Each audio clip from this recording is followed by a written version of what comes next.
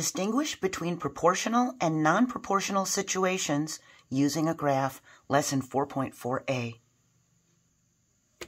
If a relationship is nonlinear, it is non-proportional. If it is linear, it may be either proportional or non-proportional. When the graph of the linear relationship contains the origin 0, 0, 0 for x, 0 for y, the relationship is proportional. Now look at these three graphs. We have this one where it's not going through the origin. It is a straight line, so it is linear, but because it's not going through the origin at 0, 0, it's non-proportional. If a relationship is linear, it may be either proportional or non-proportional, and in this case, it's non-proportional because it's not going through the origin. For this one, it is going through the origin. Not only is it a straight line, so it's linear, but it's going through the origin, so it's proportional. If a relationship is linear, it may be either proportional or non-proportional, and in this case, it is proportional. Now look at this one. This line is doing a curve. It's non-linear, it's not a straight line, and the rule is, if the relationship is non-linear, it's automatically non-proportional. So this is non-linear and non-proportional, even though it's going through the origin. Because it's non-linear, it's non-proportional. When the graph of the linear relationship contains the origin 0 for x, 0 for y, the relationship is proportional. Let's start by taking a look at this graph. We can see the x-axis is labeled the number of packages, and the y-axis is labeled the number of cookies. The graph shows the number of cookies based on the number of packages purchased. Does the graph show a linear relationship? Well, look, it's a straight line. Yes, it does. It is a straight line. Is the relationship proportional or non-proportional? It's proportional because the line goes through the origin 0, 0. This means if we buy 0 packages, we'll have 0 cookies. And if you look where x is 1, y is 2, that's where they meet right here. That means if we buy 1 package, we're going to get 2 cookies. And since it's proportional, if we buy 2 packages, we'll get 4 cookies. And 3 packages is 6 cookies, 4 packages is 8 cookies, 5 packages is 10 cookies. It's proportional. Here we have 6 graphs. And we need to determine if each of the graphs represents a proportional or non-proportional relationship.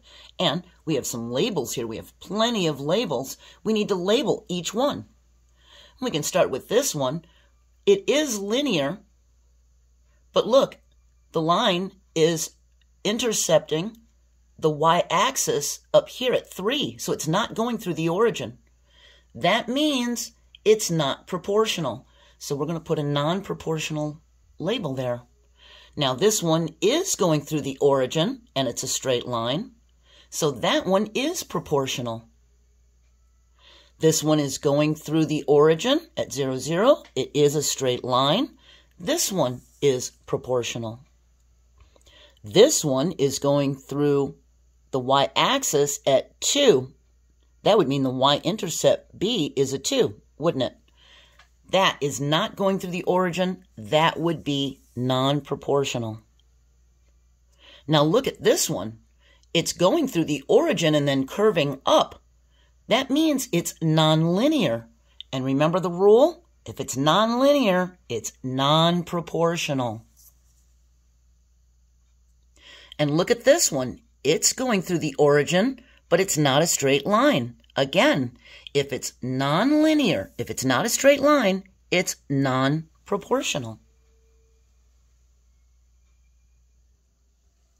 When a graph is a straight line, it indicates a constant rate of change. The equation of this line has a y-intercept of 3 because the line crosses the y-axis at 3. Now I wanted to show you proportional relationships using all 4 quadrants of the coordinate plane. So do you remember that the quadrants of the coordinate plane start here. This is quadrant 1, and it's going to make the letter C as in coordinate plane. So we're going to go quadrant 1, 2, 3, 4. Okay? If you take a look at these, it's going through the origin at 0, 0. It's a straight line. This one's going through the origin at 0, 0, and it's a straight line, even though it's falling to the right and it's a negative slope. Both of these graphs show proportional relationships because the lines go through the origin, 0, 0. Now take a look at these two graphs. We have straight lines, but they're not going through the origin at 0, 0. Whether they're positive or negative, they're not going through the origin. Both of these graphs show non-proportional relationships because they don't go through the origin. So to wrap up this lesson, if it goes through the origin, it's proportional. That's if it's straight. If it's nonlinear, it's non-proportional. And if the line is straight, it's linear. Now, do you see my little arrows pointing to the right? This means therefore. In math, that arrow to the right means therefore. If we had 2 plus 3 equals 5 and 2 plus 3 is equal to 1 plus 4, therefore 1 plus 4 is equal to 5. If we know that this is equal to 5 and this is equal to this, if they're equal to each other, well then 1 plus 4 must also equal 5. And we would say, therefore 1 plus 4 is equal to 5.